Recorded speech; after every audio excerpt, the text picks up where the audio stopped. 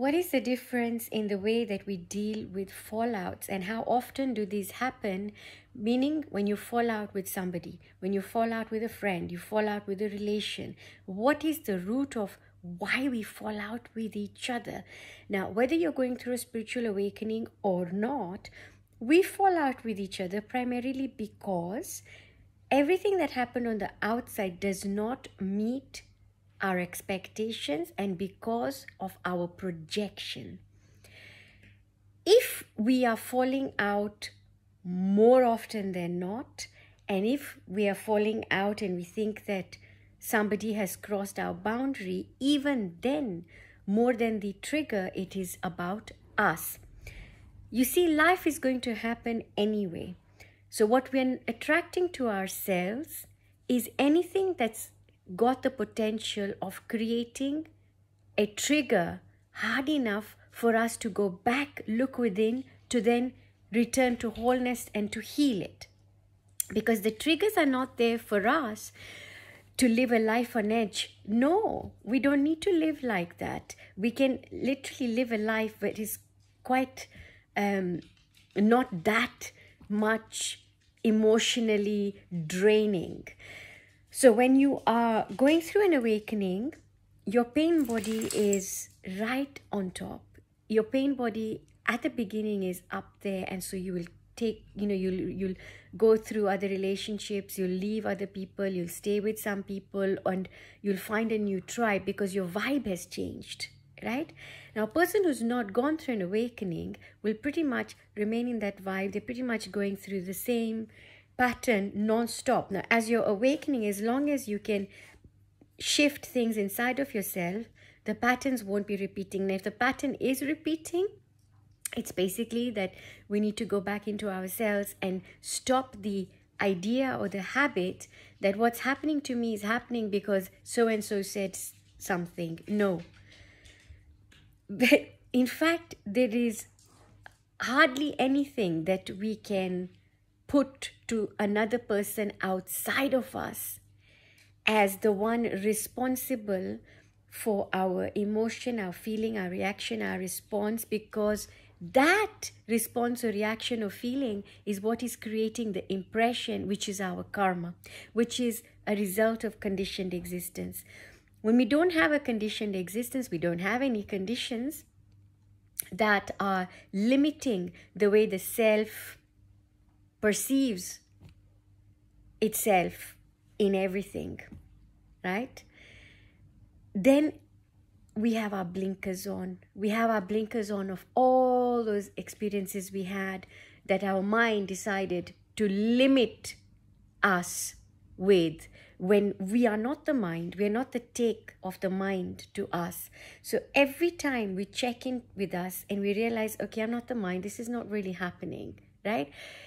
It is so easy for us to react in the same old way and say, oh, you know what, people here are always like this, or you know what, this is always going to be like this. No, this is the way they are. This is just the way they are.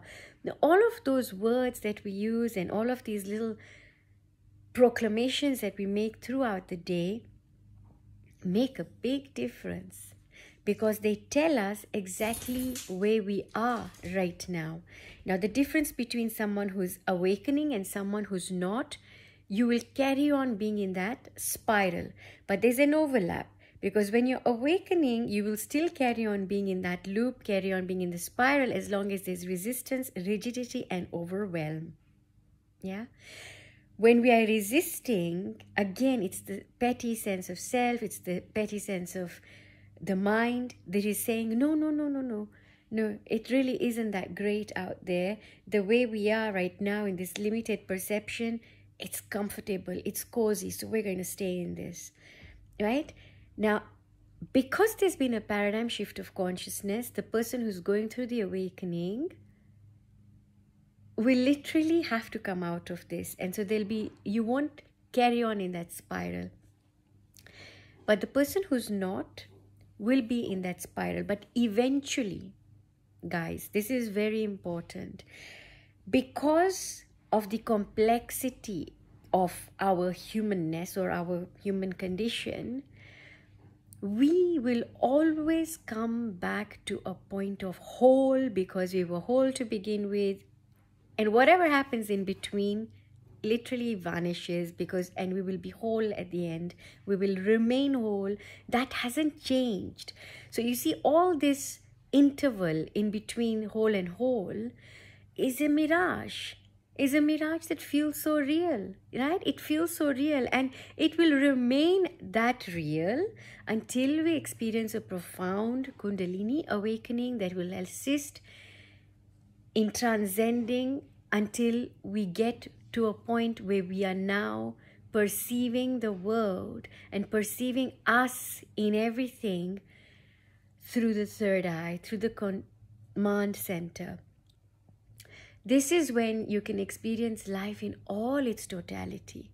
You don't need to consult with anything or anyone about what you should do. You just know. You can interpret dreams. You can look around and you have all of your answers.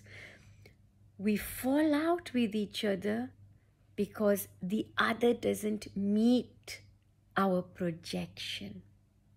The other doesn't meet our expectation, and whatever they have done or not done is down to our projection. Most of the time, people are behaving just as they do, right?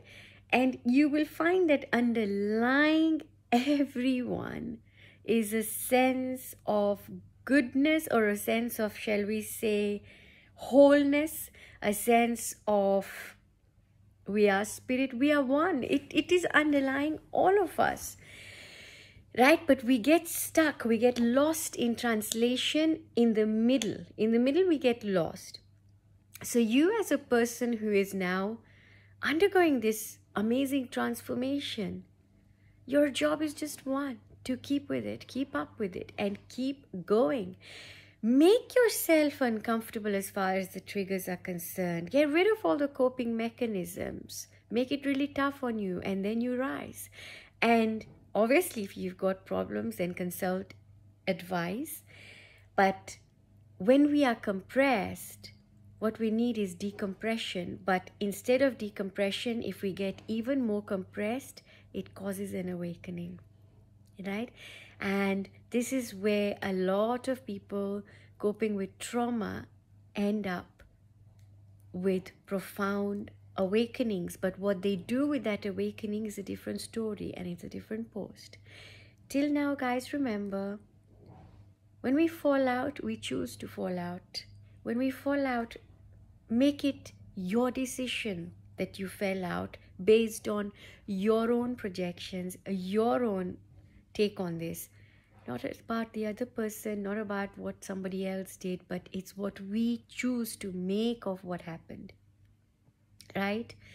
It's what we choose. We can choose whatever we want out of it. And I know that there's some situations that we can't even imagine to choose, or we think, no, this is just downright not right. It's my boundaries. It's my boundary. What boundary? What boundary do we need? What boundary do you need when you are acting out of your wholeness? What boundary does one need when they're fully awake? There are no boundaries, right? That is, again, unfortunately, one of those things that has come with the age of empowerment, that we empower our mind more with all this, but our spirit kind of goes down. So take care of yourself, look after yourself. Happy awakening and take care.